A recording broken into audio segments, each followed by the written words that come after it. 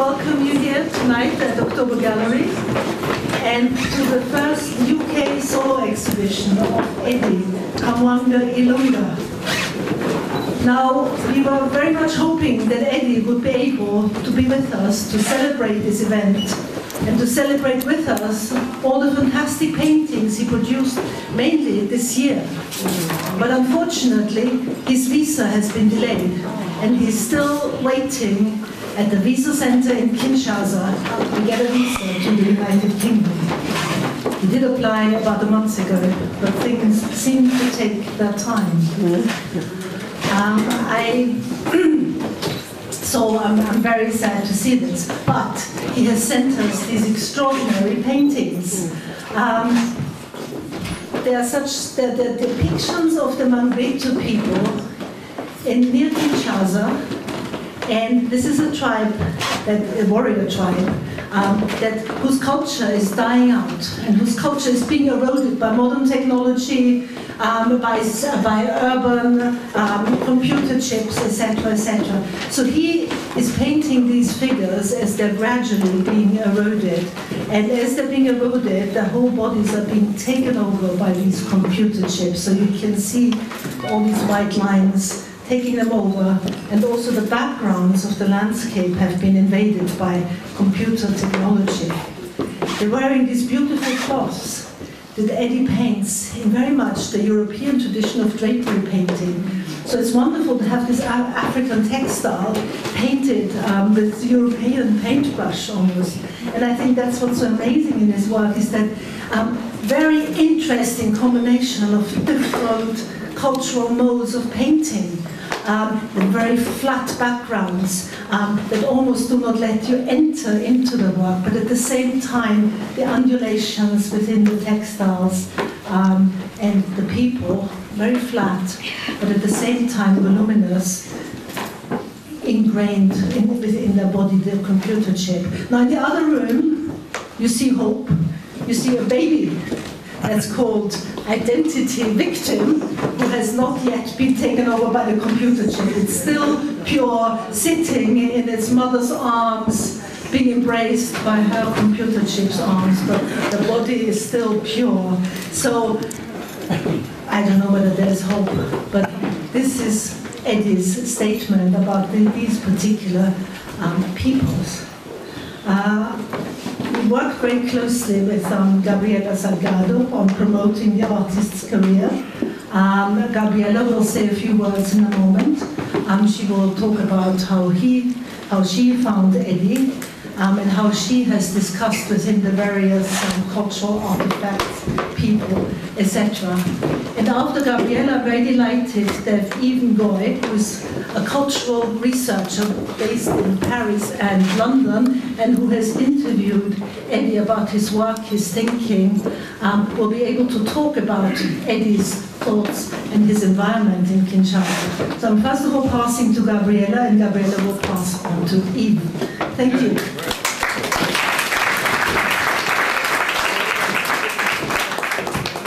This is very formal. I wasn't expecting this, but thank you for coming. This is a celebration for me because I've been working with Eddy Kamuanga for the last 3 years, following his practice and having a dialogue with him about where he wants to go with his images and where the inspiration comes from. It's a very complex subject. And what is interesting is, as you can see in the video that he produced for the exhibition, he only produced this video in a few days. This shows you how remarkably driven he is. He's only 24. He's painting very hard because he's made all this in a very short time for this exhibition. But also when I said, look, we really want to show what Kinshasa is like now, because your paintings are not just about the past. This is about the past, the present, and the future. This is a conglomerate of many times in one image. This is what he's trying to say. He's 24, he's completely embedded in contemporary life. Kinshasa is a very dynamic cultural center in the world. Many things happen there. Invention of fashion, invention of music, of dance, it's extremely vibrant. And he's trying to convey that through these images as well. It's not tribal images only. This is about a people he's focusing who come from the past were still alive, and he managed to meet and interview, but also the life that is happening around him in a city like Kinshasa, which is the third largest city in Africa. So this is what I was trying to do with it. Talk about the past, the present, where he wants to go with it. He produced the video for the show. He was expecting to be here tonight to meet you all. I'm very sad he's not.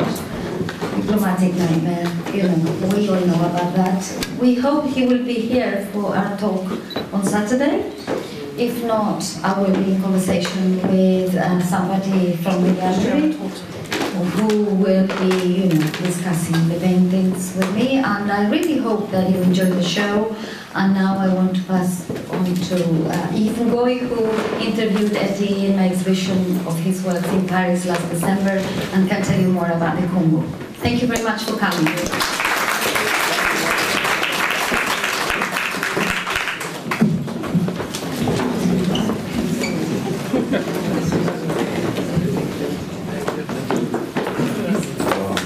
This is very formal. Okay. It's really interesting that the October Gallery decided to put Eddy's show starting from the 30th of June until end of July, because tomorrow is the Independence Day for DRC, the 30th of June 1960. We all know about the turbulent history of the Democratic Republic of Congo. I'm not going to go through that. However, there are milestones that I think that you guys need to know.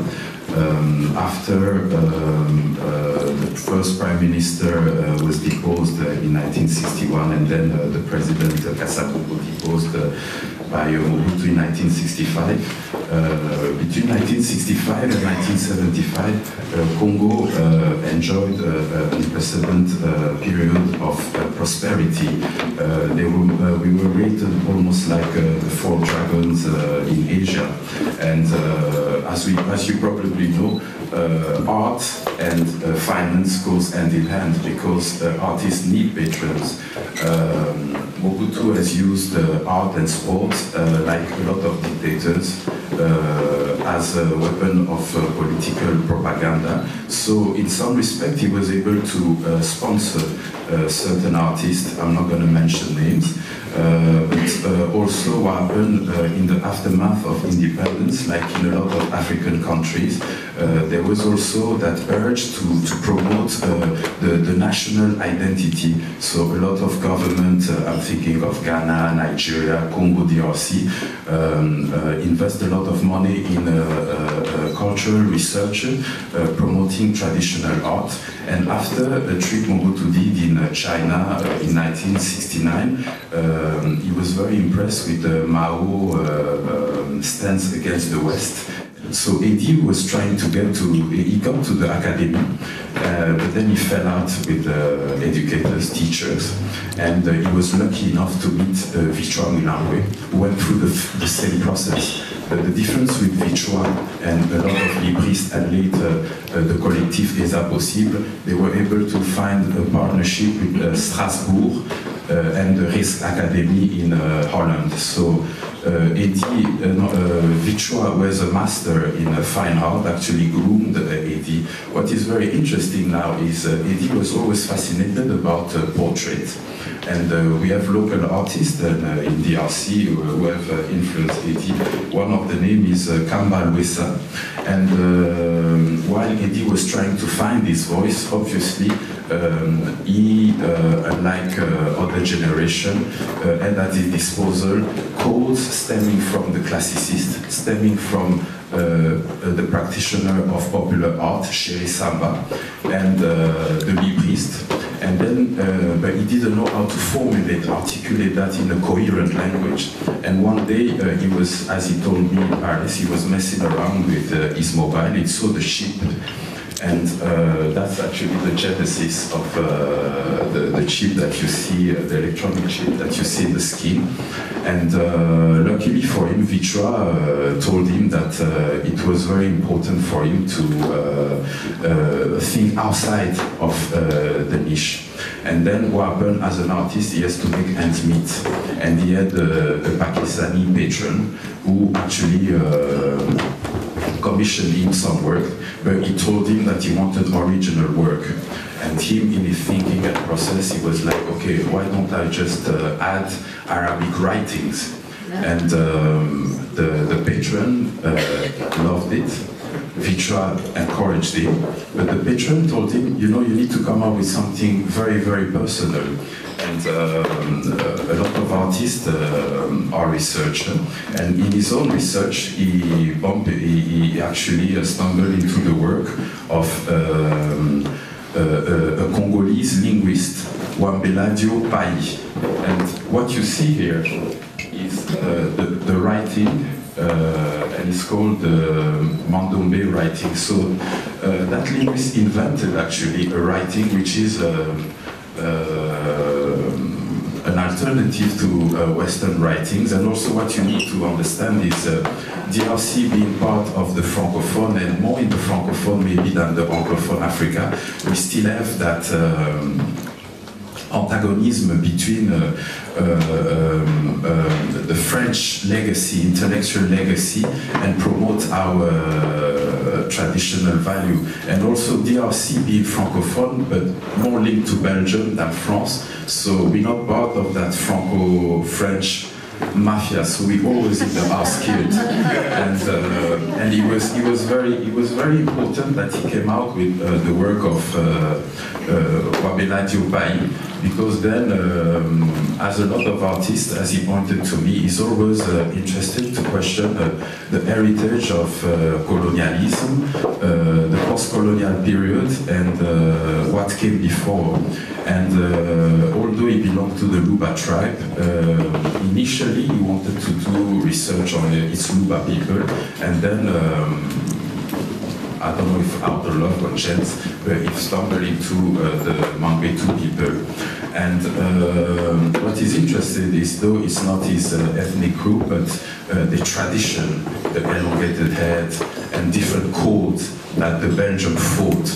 Because what you have to understand in Congo, the colonialism was not only a political fight, but colonialism was also the encounter and clash between two episteme, two knowledge, the Congolese, traditional Congolese, and also the Western. To give you an insight of what I'm doing, I'm trying to allude to, I invite you to look at the work of the photographer Sami Balogi, the work he did at the Biennale in Venice last year, where basically he juxtaposed the images of the scarification, which are codes of Congolese secret societies, and the urban spaces. And basically what he's alluding to is at the confrontation and clash between the secret societies from the West and the Congo. And this actually is always in the back of a lot of artists. Now I feel that what visual artists have, when I think comparing to, let's say, a musician, is I think the codes, the codes are broader, first for a start, and also in terms of the language, is they don't have the constraint of, let's say if you write a popular song, there is only so much you can allude to, whereas him as a visual artist, he can easily tap onto people's imagination and play, and also instigate personal researches. And that's what Eddy Kamuanga has done. And also a very important element now, and I think what made him an original voice, I wouldn't say innovative because it's too early. An original voice is the process he goes through. Eddy explained to me that basically what he does first, he takes pictures, he has models, is fascinated about the African fabrics because of he has more sisters than no, he only has sisters actually, and his mom, and so he's always been initiated to female mannerism, body language. You can see that in the stance, and also on the top of that, the fabrics. So what he does, he has a model who poses, and then he takes a picture, and then after he took the picture, he starts now to reflect the shape, the writings, the colors, all that come after. Like a lot of artists, they're very mysterious, they don't want to give in too much, but there's one thing he's very adamant about, is that he loves large scale because of the challenge, the physicality. And there's so much parameters that one doesn't control necessarily, and he found it very gratifying. He told me he's incredibly bored doing smaller scale paintings, and at the same time, while artistically he's still one of the most exciting artists, I think also what him, Eddy, represents, particularly in the context of Congo, Africa, is the fact that these young artists, basically, they are self-made men.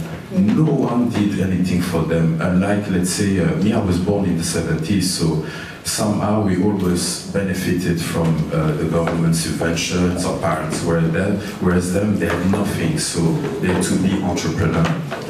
These are the same people who had to find collectors, and it was very important for them to start to mingle with their fellow artists, African artists.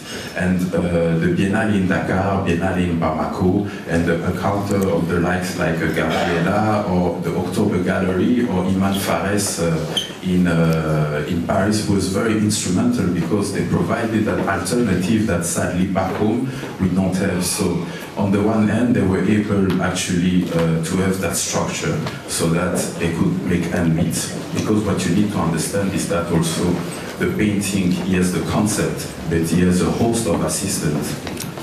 There's somebody in Belgium doing research on popular paintings.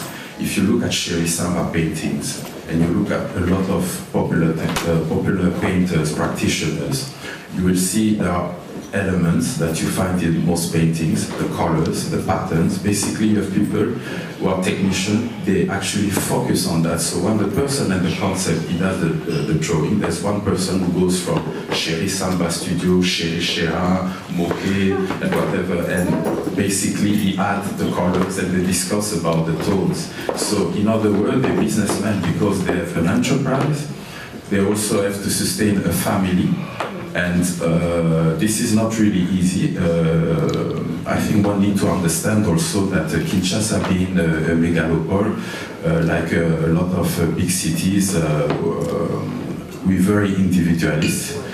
It's dog eat dog, it's all about us. It's all about your own ambitions, but however, there is a shift that I've noticed among younger generation, particularly those who belong to Eddy or Vishwa Milambe, is also the need to foster collective. Like, I don't know how many of you are aware of what took place in the 60s in New York or Chicago with the AACM, which was the Association for Advancement of Creative Musicians, the Creative Collective, which helped the Art Ensemble of Chicago, Braxton, and all these people to sustain. And interestingly enough, I think we've celebrated last year the 50th anniversary, and unlike the New York counterpart, they were able actually to survive. And I think Congolese artists, they understand that on the one hand, whether you like it or not, the government, it will take a long time to get back into their feet, if ever they manage to do so. They have to develop and foster now a collective. He belongs to a collective called Polo. He is able to do some work, but Vishwa sacrificed a lot. Because somebody has to do the administrative work. So, despite what DRC is going through on the eve of independence, I always believe, like in the work of Eddy, that there's still a lot of hope. What these artists have, unlike the politicians who go to in the 70s in that movement of retour à l'authenticité, is that the artists, maybe because they're closer to earth vibrations, they are actually, they trade better the lines between modernity and tradition. They trade better the lines between popular and elitist art. As a matter of fact, this is also something I omitted to mention. If you look at the paintings of Eddy, comparing to his elders, or even the writers, you don't sense the tension between popular and elitist art. You don't sense the tension between tradition and modernity. Because to these people, French, English, and soon Chinese is an African language. We have appropriated all these codes. And visual artists, particularly in this time of crisis, to me, they represent hope. Unlike musicians who sold their soul to the devil. And particularly now that we need also to reflect, not so much about what the foreign powers did to us, but what we can do to uplift and leave that, to move away from that statu quo.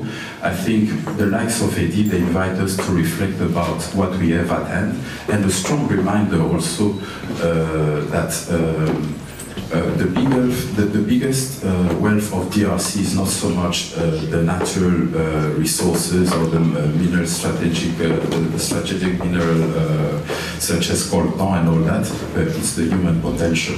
Yes. It's the human potential, and I don't know if there are Congolese here. What I want to conclude by saying to emulate some African Congolese politician, Eddy Kamuanga Oye. October Gallery Oye. Gabriela Salgado Oye. And you Oye.